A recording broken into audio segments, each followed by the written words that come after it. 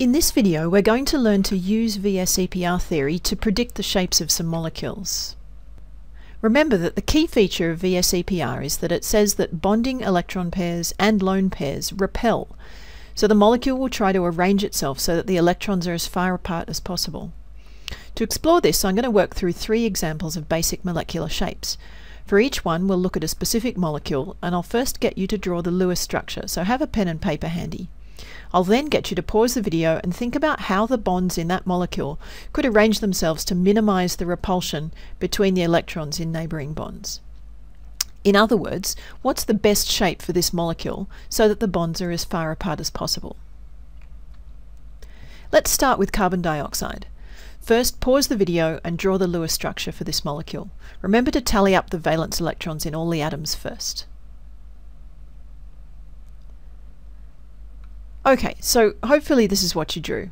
If you got it wrong, go back to the material from Unit 1 on Lewis structures and do a bit of revision, because it's almost impossible to draw VSEPR structures without first being able to draw accurate Lewis structures. So the question now is, how can the bonds position themselves so that they minimize repulsion?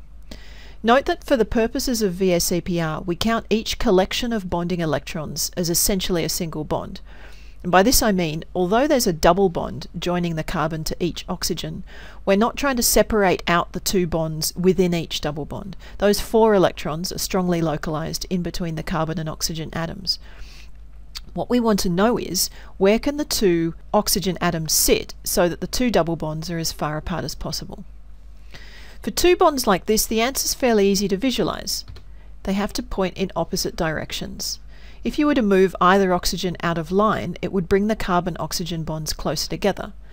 So for CO2, the VSEPR drawing looks just like the Lewis structure, and we can indicate that the bond angle, that's the angle made by these 2 bonds, is 180 degrees.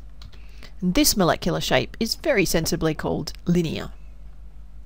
So far so good. Alright, let's try boron trichloride, which you had to think about at the end of the last video. First, pause the video and draw the Lewis structure for this molecule, or you can get your working from when you did it before. This is what you would have drawn. Remember that boron is one of those funny atoms that can happily be electron deficient, so it doesn't have a full octet. So, how can the bonds position themselves to minimize repulsion? Well, in this case we've got 3 bonds.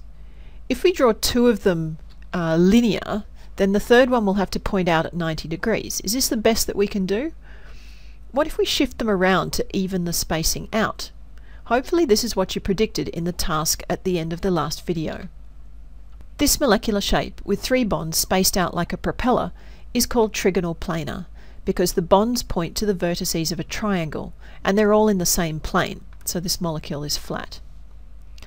The last detail to add is that if the bonds are evenly spaced, then because there are 360 degrees in a circle, the angle between each pair must be 120 degrees. Okay, now let's try methane. I expect that you can all successfully draw the Lewis structure for methane by now, so let's skip to the chase. How can these 4 bonds minimize repulsion? Perhaps they stay planar, just like the Lewis diagram. Then there'd be 90 degrees between each pair of bonds. But is there nothing that we could do with this to space them out a bit more? We haven't yet used the 3rd dimension. If we move things around and let 2 of the bonds point forwards and back, then we can come up with this shape. Imagine a triangle-based pyramid or tetrahedron. This molecule has the carbon at the very center of the pyramid, and the 4 hydrogens are at the 4 vertices. It's just like the chloroform molecule I drew in the last video. This shape is called tetrahedral, and the bond angle between each pair of bonds is 109.5 degrees, which you can see is an improvement on 90 degrees. The bonds are definitely further apart this way than if the molecule was squashed flat like it looks in the Lewis structure. But what's with this drawing here? What's with the weird looking bonds? Well, this is where I have to introduce you to wedge dash diagrams. This is a simple way of drawing molecules so that you can indicate the 3D structure. For methane here, the wedge shape indicates that the bond should be poking out of the page, while the dotted bond is receding back into the page. The other 2 bonds, drawn as ordinary lines, are in the plane of the page. Anytime you need to draw a molecule that isn't planar, you can use wedges and dashes to show that. So to summarize, we've seen three basic molecular shapes: linear, trigonal planar, and tetrahedral. And it's the number of bonds that there are to arrange around the central atom that determines which one occurs. In addition, each shape has a characteristic bond angle which directly depends on the geometry. You can see the pictures of the balloons here represent the electron clouds that are the bonds, and it's showing how they can arrange themselves to minimize that repulsion.